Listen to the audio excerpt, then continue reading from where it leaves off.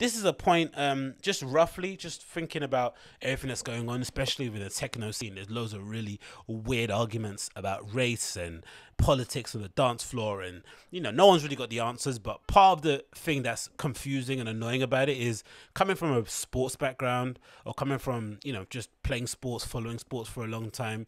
You have this appreciation for the egalitarian nature of sports, the fact that it's the best man usually wins, right? There are some, of course, there's politics in sports. There is some situations some people can point to where people have been essentially sabotaged, right, and held back. But for the most part, you do the work, you're talented, you have the right breaks, you can essentially get to the pinnacle of the mountain, right? And it's either you're good or you're not. It's very black and white. Whereas with anything else, especially within the creative fields or entertainment industry, it's very hard to look somebody in the eye who's black and who doesn't necessarily get the same opportunities as the white counterpart and tell them it's totally nothing to do with race. Even though as much as I would like to tell them it, because I think the whole conversation around race is incredibly boring and doesn't necessarily get at the root of the problem, doesn't necessarily ask the right questions, you can't necessarily I can't say with any kind of confidence that it just isn't a race thing. There is some race that plays into it, but sports is not like that. Sports is just black and white, you're good or you're not. But there's also a really interesting part of sports where the redemption arc is amazing. Everyone wants to see, like, sports, especially David Beckham is a good example. David Beckham was a darling of English football at one point, right? This amazing, stylish footballer, voice of a little 5-year-old, but essentially he dressed really well. He looked amazing. Your mum wanted to bang him. Your sister wanted to bang him. Your school teacher wanted to bang him. Your dad wanted to be him. Your brother wanted to have his haircuts. Or your dad was living vicariously through him. Your brother wanted to have his trims. Just a cool dude, right? Married to a Spice Girl. She goes on to launch her fashion brand. He plays for some of the best clubs in the world, in Paris, Milan, Manchester, Madrid, LA, just incredible footballer. But he went through a process where he was, again, the apple of the English people's eye, and then suddenly he was, banished. But people wanted to see his redemption story. They wanted to see him come back after getting a boot, chucked at his head from Sir Alex Ferguson during his last season with Man United. And this brings me on to the point. This issue with Joe Hart. Joe Hart was a former England #1, a former Manchester City #1, was once heralded as one of the best keepers in the UK or sometimes in Europe. And he just got recently released by Burnley, right? He went there, I think I forgot one successful spell he had. I think it might have been an Italian club before he went to Burnley, but he essentially got let go from Burnley. And that's been a real steep decline in his career. He went from, again, being the #1 goalkeeper at Man City, #1 goalkeeper at England, to now suddenly being released from Burnley, and now he's without a job. But the beauty of it, the silver lining, is that he's going to have an opportunity to come back again. Right? There's an opportunity for you to redeem yourself, and it's just about whether you're good or not. No politics, nothing involved. And they kind of touch upon it in this little clip here from Football Daily. Mark Schwartz, a former Premier League goalkeeper familiar with Fulham, sort of touches on it, and I'm going to play the clip for you now. Usually surprised that there's been such a fall from being the #1 goalkeeper at Manchester City to now, not even being offered an extension on his contract at Burnley. That is a huge surprise to me. Had someone had said that, 3-4 years ago, 5 years ago, I think people just would have said, you're mad. You've got no clue. And I think you would have been, I would have probably agreed with them. To have fallen from, if you want to say fallen from grace as dramatically as he has, that is a huge surprise for me. What he needs to do is go and find somewhere where he's going to be consistent, when he's going to be playing, he's going to be #1, he's going to be almost a little bit out of the limelight, and try and find some consistency again. And he needs games under his belt. He needs to try and iron out any of the doubts that he may have in his head about his own performance. And that's a weird thing as well, because I relate this a lot to like what's going on with DJing, because I'm thinking about this a lot after reading the Kevin Saunderson article from Billboard, when he's talking about, inclusivity in music and the lack of black representation, all this stuff.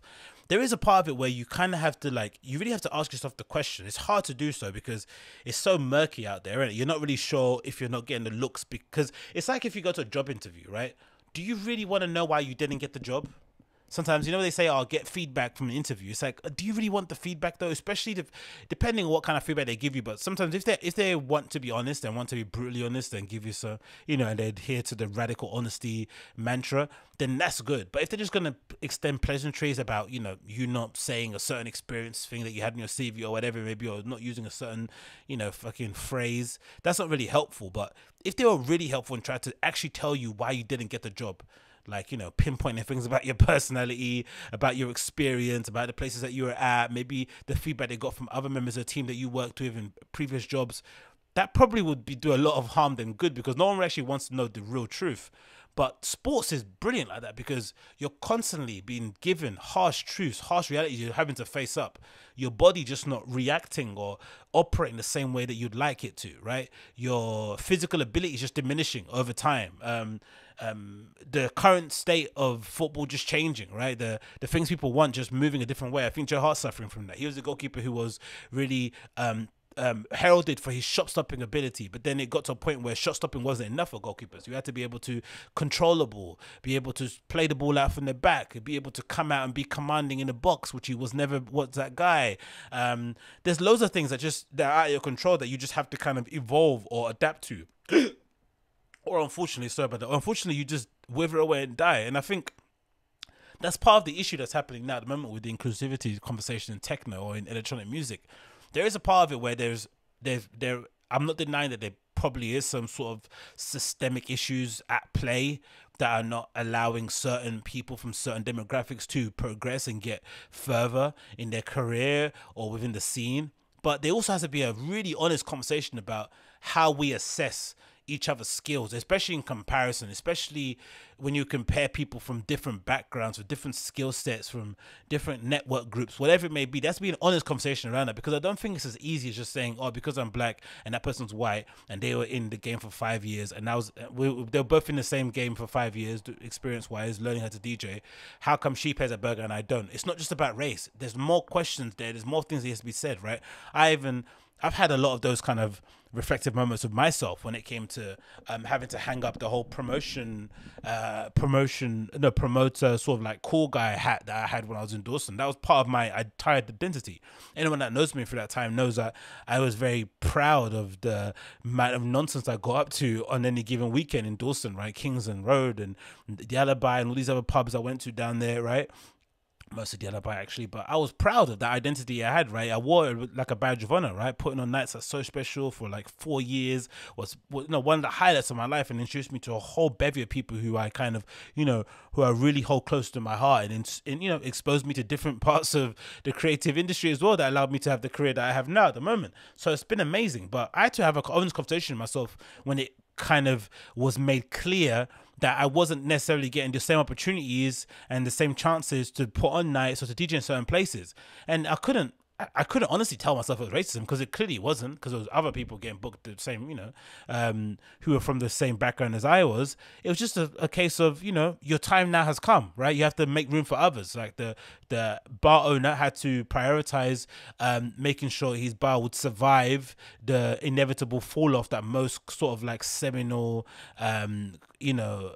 sort of bars go through, right? Mud Club, I can think of, had the same thing. Studio 54 had this falling off. Every sort of like seminal, hole in the wall club, dance floor place has a bit of a fall off, right? Where they have to sort of reinvent themselves. And you don't do that with the old guard. You have to introduce some new blood in there. So if you get dashed to one side, you have to have an honest conversation about yourself, or really come to a realization that you might not be cool anymore. You might not be what they want in that scene. It's a bit of an ego dent, right? It's going to bruise your ego. It's a bit of a gut punch, but that's exactly what's going on. You can't ascribe that to racism. And you have to kind of change tack. Then, you have to evolve like Madonna has done, right? Throughout her entire career. You have to kind of evolve with the time every decade, or maybe less than a decade. You have to kind of change your sound, change your appearance, change your artistic direction, whatever it may be, just so you can survive. And I think sports teaches you that. You have no other option, right? Unless you evolve, you will essentially be put out to pasture.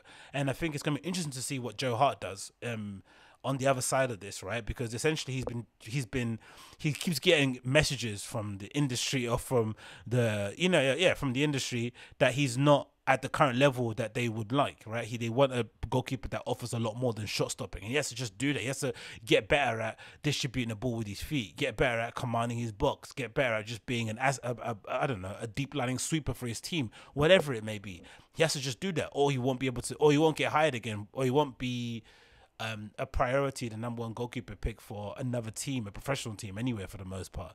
I just thought it's interesting just to kind of observe, innit, how cutthroat and how black and white is in sports, but also how humane it is also, because the door's always open. As long as you're good, as long as you're able to prove that you're good, you can come back in again.